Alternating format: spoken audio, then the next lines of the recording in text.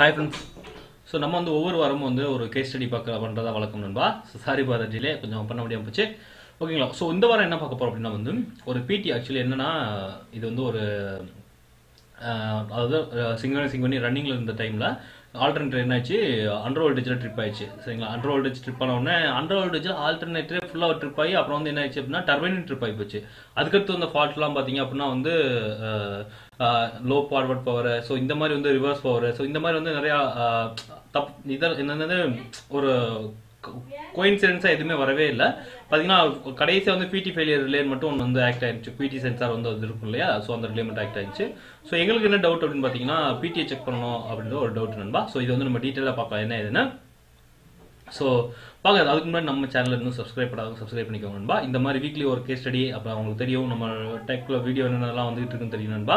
சரிங்களா. ஸோ அதுக்கு சப்ஸ்கிரைப் பண்ணிக்கோங்க. சப்ஸ்கிரைப் பண்றதுக்கு இதை கிளிக் பண்ணிக்கோங்க சப்ஸ்கிரைப்ன்றதை. அப்புறம் வந்து இந்த கூடவே இருக்கிற இந்த பெல் ஐக்கானும் கிளிக் பண்ணிக்கோங்க நண்பா. உடனுக்குடன் உங்களுக்கு வந்து நம்மளோட நோட்டிஃபிகேஷன் வந்துகிட்டே இருக்கும். சரிங்களா. ஸோ வாங்க இன்னைக்கு வந்து நம்ம வீடியோக்குள்ள போகலாம். ஸோ பிடி வந்து எப்படி வந்து செக் பண்றது அப்படின்ற பத்தி நம்ம இன்னைக்கு பார்க்க போறோம். என்னாச்சு அப்படின்னு பாத்தீங்கன்னா நாங்க பிடி ப்ராப்ளம் தான் அப்படின்றது எங்களுக்கு வந்து தெரியல ஆக்சுவலி.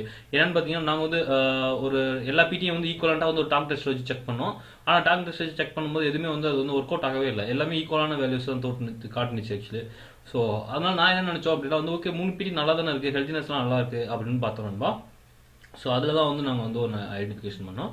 அதுல வந்து பாத்தீங்கன்னா பிடி ஃபெயிலியர் ஆயிடுச்சு அப்படின்னு பாத்தீங்கன்னா என்னன்னா உங்களுடைய ஸ்லைட்டா என்னன்னா பிடியை கை வச்சு பாத்தீங்கன்னா நல்லா ஹீட்டா இருக்கும் நண்பா. சரிங்களா. நல்லா வார்மா இருக்கும். எப்படின்னா ஒரு சுடுதண்ணியே ஒரு எப்படின்னா பாத்தீங்கன்னா ஒரு 40-45 டிகிரி எக்ஸாம்பிள் எடுத்துட்டீங்கன்னா இப்ப நல்லா வெயில்ல சூட வச்ச தண்ணி எப்படி இருக்கும் இல்லையா, ஒரு கோடை காலத்துல கிடையாது, நம்ம நார்மல் மழை காலத்துல கொஞ்சம் நல்லா சுள்ளுன்னு வெயில் அடிக்குது அப்படின்னா அந்த இடத்துல உள்ள தண்ணி வந்து எப்படி இருக்கும், மற்ற பிடியை விட அந்த பிடியோட டெம்பரேச்சர் வந்து அதிகமாயிடும். ஸோ இதான் ஃபர்ஸ்ட் பாயிண்ட் நண்பா. ஸோ இப்படிதான் வந்து நீங்க வந்து பிடியை வந்து நீங்க கை வச்சு பாத்தீங்க அப்படின்னா பிடி வந்து நல்லா கொதிக்கும் கலகலக்குன்னு.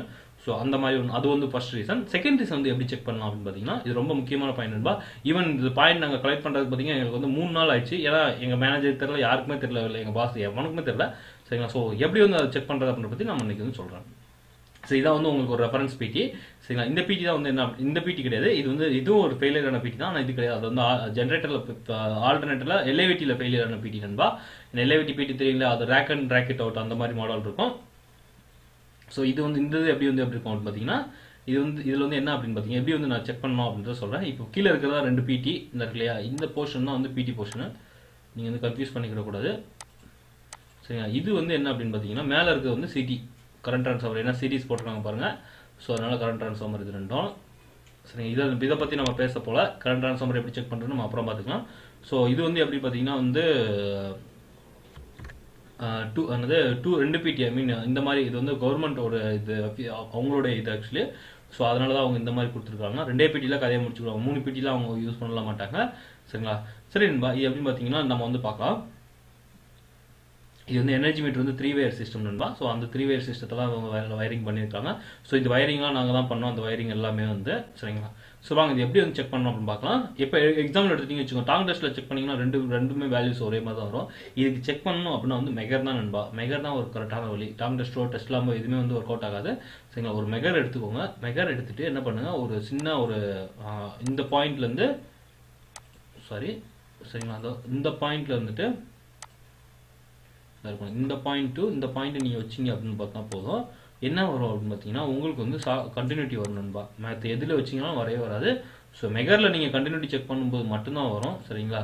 ஸோ இது மேபி நிறைய பேர் தெரிஞ்சிருக்கலாம், தெரியலனா நீங்க தெரிஞ்சுக்கோங்க. ஸோ எப்பயுமே நீங்க பிடி செக் பண்ணும்போது ஒரு மெகர் அளவு மட்டும்தான் செக் பண்ணணும். அதே மாதிரி நீங்க அவுட்புட் வோல்டேஜ் செக் பண்றீங்க அப்படின்னு பாத்தீங்க அப்படின்னா வந்து ஸோ இந்த மாதிரி செக் பண்ணணும். அவுட்புட் வோல்டேஜ் இதுக்கும் ஒரு பிடியில் நீங்க வந்து பிடியில் வந்து எவ்வளவு வோல்டேஜ் டெவலப் ஆகும்னு நினைக்கிறீங்க, நீங்க பிடி வோல்டேஜ் மெஷர் பண்ணிருக்கீங்களா? பிடியில் வந்து எப்பயுமே எவ்வளவு வோல்டேஜ் டெவலப் ஆகும் பாத்தீங்கன்னா அரௌண்ட் 700 வோல்டேஜ். சாரி, மெகர்ல வந்து எவ்வளவு வோல்டேஜ் டெவலப் ஆகும் பாத்தீங்கன்னா 500 வோல்டேஜ் மெகர்ல பிளஸ் வந்து எவ்வளவு இருக்குன்னா 25% வந்து அதிகமா இருக்கும். ஆனா 700 நீங்க 700 வோல்ட் வரைக்கும் நாங்க வந்து ஜென்ரேட் பண்ணி பார்த்தோம் நண்பா.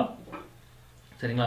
ஸோ நீங்க டெஸ்ட் பண்ணோம் பிடி அவுட்புட் வோல்டேஜ் டெஸ்ட் பண்ணோம் அப்படின்னு பாத்தீங்கன்னா ஒன்றும் கிடையாது. நீங்க இதுல இருந்து ஒரு 415 வோல்ட்டோ இல்லை வந்து 230 வோல்ட்டோ நீங்க கொடுத்தீங்கன்னா போதும். அது கரஸ்பாண்ட் இது அவுட்புட் வந்து உங்களுக்கு இங்க வந்து நண்பா. ஸோ அது மாதிரி நீங்க செக் பண்ணிக்கலாம். பட் ஆனா அது வந்து எஃபெக்டிவ் மெத்தடா அப்படின்னு கேட்டீங்கன்னா கண்டிப்பா இருக்காது. ஸோ மோஸ்ட்லி பாத்தீங்கன்னா பிடி ஃபெயிலியருக்கு இதான் வந்து கீ பாயிண்ட் வச்சுக்கோங்கப்பா. பிடி ஃபெயிலியர் ஆச்சு அப்படின்னு பாத்தீங்கன்னா பிடி வந்து சூடா இருக்கும், அதை வந்து ஞாபகம் வச்சுக்கோங்க. அப்புறம் வந்து பார்த்தீங்கன்னா வந்து பிடி டெர்மினல் வந்து நீங்கள் டெஸ்ட் லேம்பு அப்புறம் வந்து டாங் டெஸ்ட் அதாவது மல்டிமீட்டர் இதை வச்சு நீங்கள் செக் பண்ணக்கூடாது. எல்லாத்துக்கும் வந்து ரெசிஸ்டன்ஸ் வேல்யூ அதிகமாக இருக்கும். ஏன்னா உள்ள வந்து காயில் வந்து பயங்கரமான ஒரு ஹை ரெசிஸ்டன்ஸ் காயில் போட்டிருப்பாங்க சரிங்களா.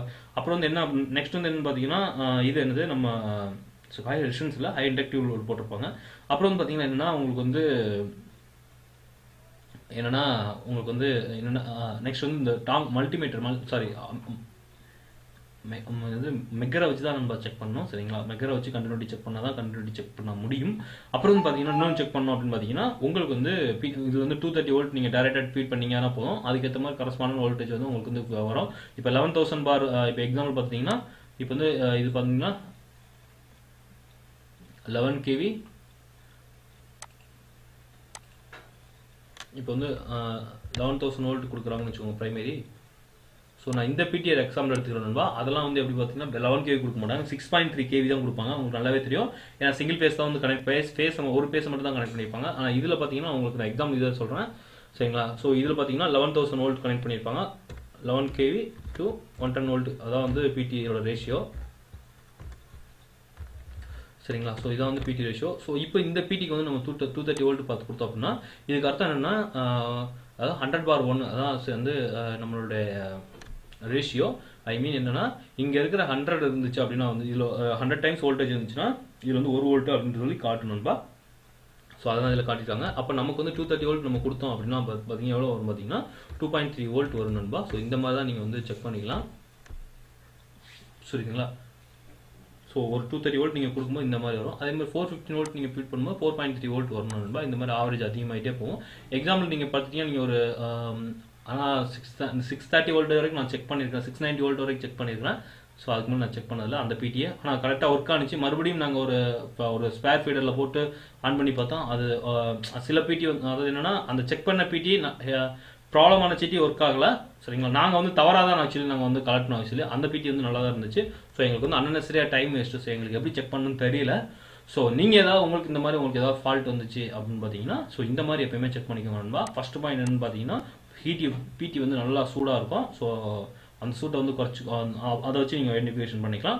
செகண்ட் வந்து என்னென்னு பார்த்தீங்கன்னா நீங்கள் வந்து ஒரு மெகரை வச்சு செக் பண்ணலாம், மெகரை வச்சு கண்டினியூ செக் பண்ணலாம். தேர்ட் பாயிண்ட் என்னென்னு பார்த்தீங்கன்னா பிடியோட இன்புட் வோல்டேஜ் நீங்கள் ஃபீட் பண்ணீங்க அப்படின்னா வந்து நீங்கள் அழகாக வந்து நீங்கள் உங்களுடைய கரஸ்பாண்டன்ட் வோல்டேஜ் வந்துச்சுன்னா ஓகே இருக்கும்பா. அப்படி இல்லை அப்படின்னா ஒன்றும் கிடையாது, அது வந்து ஓப்பன் சர்க்யூட் ஆகிருக்கும், இல்லை வந்து என்னதான் இண்டக்டன்ஸ் ஷார்ட் ஆகிருக்கும் சரிங்களா. ஸோ இந்த மாதிரி தான் நடக்கணும்பா. ஸோ முடிஞ்ச வரைக்கும் பிடி அதுக்கப்புறம் வந்து பார்த்தீங்கன்னா பிடியோட ஃபியூஸ் வந்து ஃபெயிலியர் ஆகிரும். பிடி ஃபியூஸே நீங்கள் வந்து கனெக்ட் பண்ணிக்கலாம். ஸோ அதுவும் இல்லாமல் பிடி ஃபியூஸ் வந்து பிடி அதே மாதிரி ஃபெயிலியர் அதுக்கு என்னென்ன ரீசன் அப்படின்றத பார்த்தோம் நாங்கள். ஸோ என்ன பண்ணியிருந்தாங்க அப்படின்னா வந்து லேட்டஸ்ட்டாக வந்து ஒரு 2 எனர்ஜி மீட்டர் வந்து நாங்கள் வந்து எக்ஸ்ட்ரா வந்து கனெக்ட் பண்ணியிருந்தோம்பா. 2 எனர்ஜி மீட்டர்னு பார்த்தீங்கன்னா 60 வாட்டு. ஸோ 60 வாட் 2 எனர்ஜி மீட்டர் அவ்வளோ பெரிய ஒரு எனர்ஜி மீட்டர். ஸோ அதனால அந்த பிடிக்கு வந்து அதிகமாக லோட் ஆயிடுச்சு. ஸோ நீங்கள் வந்து கேட்பீங்க எதுக்கு அந்த ஒரு பிடிக்கு மட்டும் லோட் ஆயிடுச்சு அப்படின்னு பார்த்தீங்கன்னா அந்த ஒரு பிடி கொஞ்சம் வீக்காக இருந்திருக்கு காயில் நண்பா. ஸோ அதனால போயிடுச்சு. ஸோ எப்பயுமே நீங்கள் வந்து பிடியை நீங்கள் வந்து பண்ணும்போது எப்பயுமே நீங்கள் வந்து பின்னாடி என்ன லோடெலாம் கனெக்ட் பண்ண போறீங்க. இப்போ எக்ஸாம்பிள் பார்த்தீங்கன்னா ஒரு இண்டிகேஷன் லேம்ப் கனெக்ட் பண்ண போறீங்களோ அதையும் நீங்கள் கால்குலேட் பண்ணணும். ஏன்னா ஒரு இண்டிகேஷன் லேம்ப் அப்படின்றது 2.4 வாட். ஸோ 2.4 வாட் வந்து அது வந்து பிடியிலேருந்து அது எடுக்கணும்பா. ஸோ எப்பயுமே அதிகமாக வந்து நீங்கள் கொடுக்காதீங்க. அதுதான் வந்து என்ன பண்ணியிருப்பாங்கன்னா இந்த மாதிரி சர்க்யூட்ஸ்லாம் வந்து இது போட்டிருப்பாங்க, நம்ம பொட்டன்ஷியல் ஃப்ரீ கான்டாக்ட் கொடுத்துருப்பாங்க நண்பா சரிங்களா. ஸோ பொட்டன்ஷியல் ஃப்ரீ கான்டாக்ட் என்னன்னு சொல்லிட்டு உங்களுக்கு நான் வந்து ஏதாவது எலக்ட்ரானிக்ஸ் கிளாஸ் ஏதாவது சொல்லிக் கொடுக்கும்போது உங்களுக்கு நான் சொல்கிறேன் சரிங்களா. சரின்பா. ஸோ இந்த மாதிரி தான் நீங்கள் வந்து உங்களுடைய ஒவ்வொரு முறையும் நீங்கள் வந்து இந்த 3 பாயிண்டை வச்சு எப்பயுமே ஞாபகம் வச்சுக்கோங்க. ஸோ 3 பாயிண்டை ஞாபகம் வச்சிங்கன்னா உங்களுடைய டர்பைன் ஏதாவது ட்ரிப் ஆச்சு, பிடி ஃபெயிலியர்னா உங்களுக்கு வந்து ட்ரிப் ஆச்சு அப்படின்னு பார்த்தீங்கன்னா நீங்கள் வந்து அவங்கள அவாய்ட் பண்ணிக்கலாம்பா. ஓகேன்பா. இந்த வீடியோ உங்களுக்கு ரொம்ப யூஸ்ஃபுல்லாக இருந்திருக்கும்னு நினைக்கிறேன் சரிங்களா. ஸோ இந்த மாதிரி உங்களுக்கு வந்து கேஸ் ஸ்டடிஸ் ஃபுல்லாக வரணும் அப்படின்னா வந்து நீங்கள் வந்து கரண்டாக வந்து நீங்கள் வந்து நம்ம சேனலை சப்ஸ்கிரைப் பண்ண மறந்துடாதீங்க. அப்புறம் வந்து பார்த்தீங்கன்னா இன்னும் நீங்கள் யாராவது உங்களுக்கு கேஸ் ஸ்டடியை நீங்கள் ஷேர் பண்ணணும்னு நினச்சிங்கனாலும் நீங்கள் அவங்க கூட ஷேர் பண்ணிக்கலாம்பா. ஓகேவா. ஓகே நண்பா, நம்ம நெக்ஸ்ட் வீடியோவில் பார்க்கலாம். ஸோ அடுத்த வீடியோ டெய்லி வந்து அப்லோட் ஆகுது. Sorry for that delay.